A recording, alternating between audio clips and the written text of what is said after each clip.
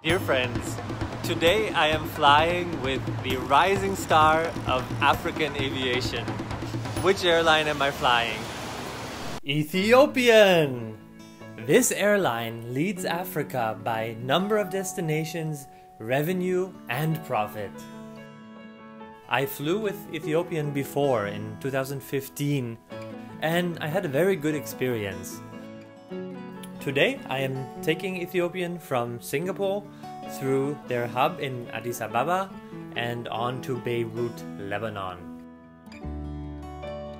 Immigration was efficient and quick as always at Changi.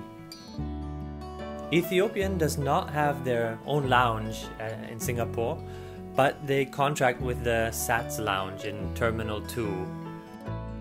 Now entering the lounge, let's talk about the exciting stuff first. We can always talk about boring things like seating later. The choice of food was quite decent. The dal was very excellent and they had a nice selection of cheese.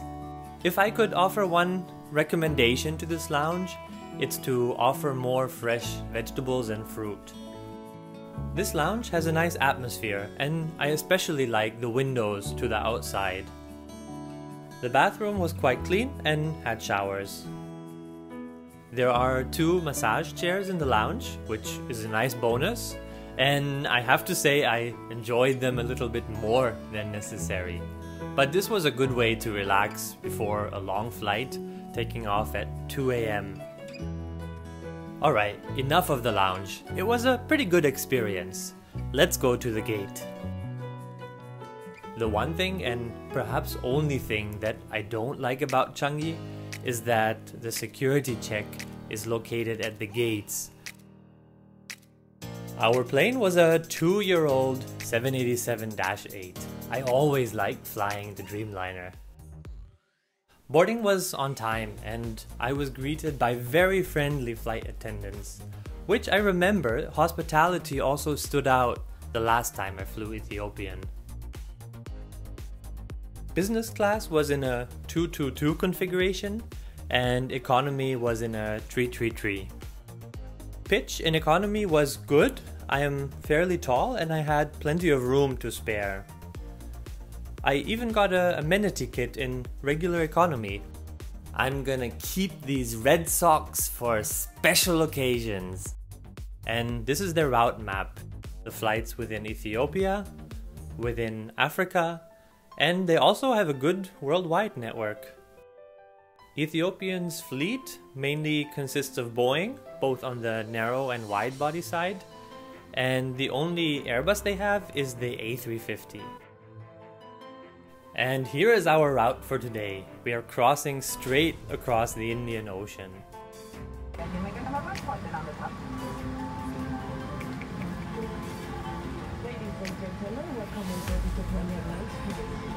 The safety video also incorporates humor, which is common these days, but I don't get what these binoculars are about. Shortly after takeoff, which was at 2 AM, dinner was served and I had pre-ordered Asian vegetarian meal, which consisted of rice with lentils and paneer. Yes! I love paneer! In fact, the meal was exceptionally delicious. Let's have a quick look at the IFE. The IFE's touchscreen was quite responsive. There were plenty of movies to choose from on the IFE. I like it when in airplanes the water in washroom comes out automatically and you don't have to keep pressing a button to get a proper hand wash. The flight was pretty empty and I was lucky to have 3 seats to myself. I got a pretty good sleep. I woke up a few hours later as we were entering Somalian airspace.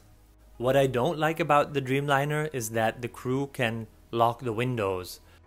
For breakfast, I initially got something with meat, but when I mentioned I ordered a vegetarian meal, I got a second one, and it was exceptionally delicious. In fact, I would highly recommend anyone flying Ethiopian to order Asian vegetarian or Indian vegetarian meal. As we descended into Addis Ababa, the sun slowly rose behind us, which gave me beautiful sights of the plains and mountains of Ethiopia. You will notice in this video that I'm quite enthusiastic about Ethiopian. Ethiopian is a Star Alliance member, so as such I was earning miles with United. It is more than 70 years old and currently flies to 125 destinations, carrying around 11 million passengers per year.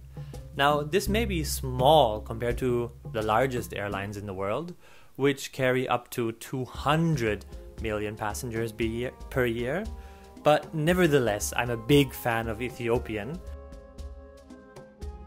Ethiopian Airlines is not necessarily set up for success. For one, they operate from a country which has one of the lowest GDP per capita in the world. And secondly, they are fully government owned, which is usually not a recipe for success.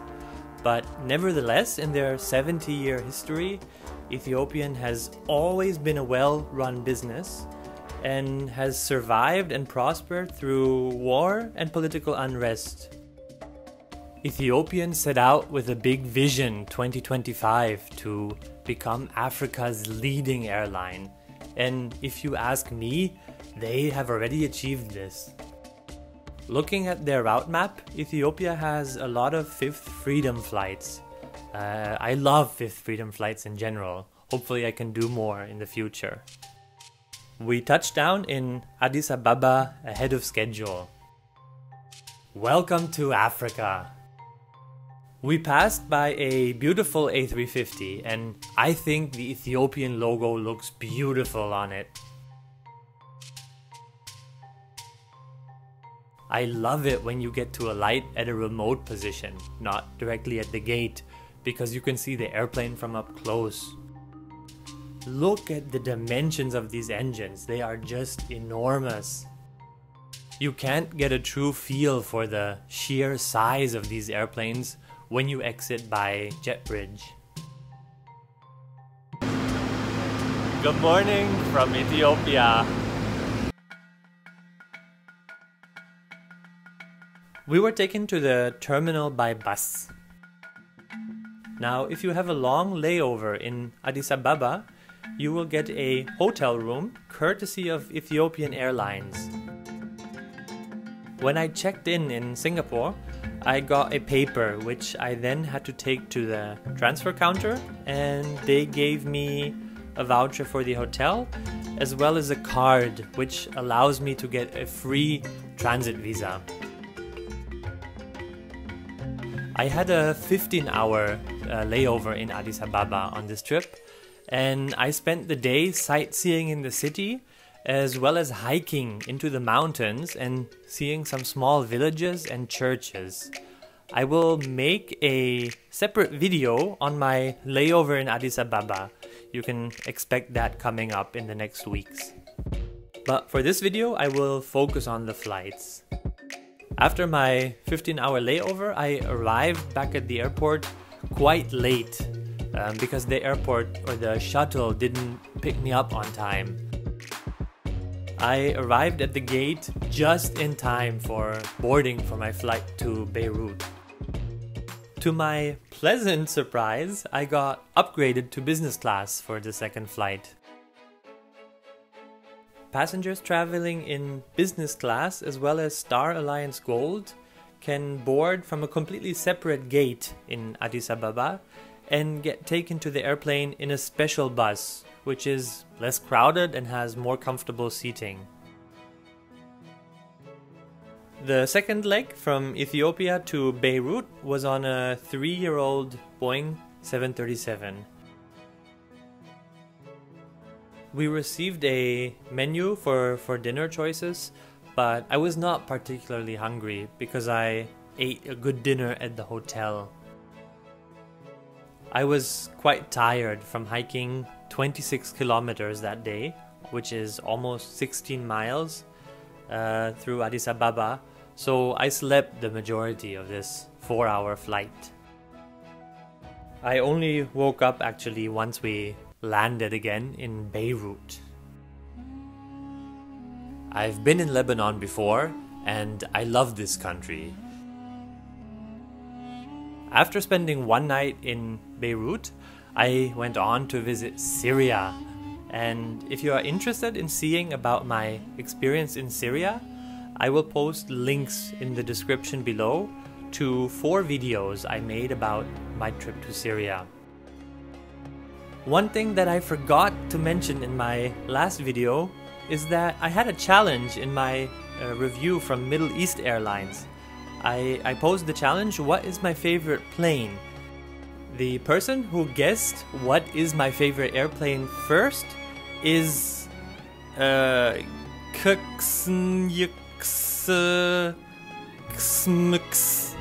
Alright, so congratulations, Kay.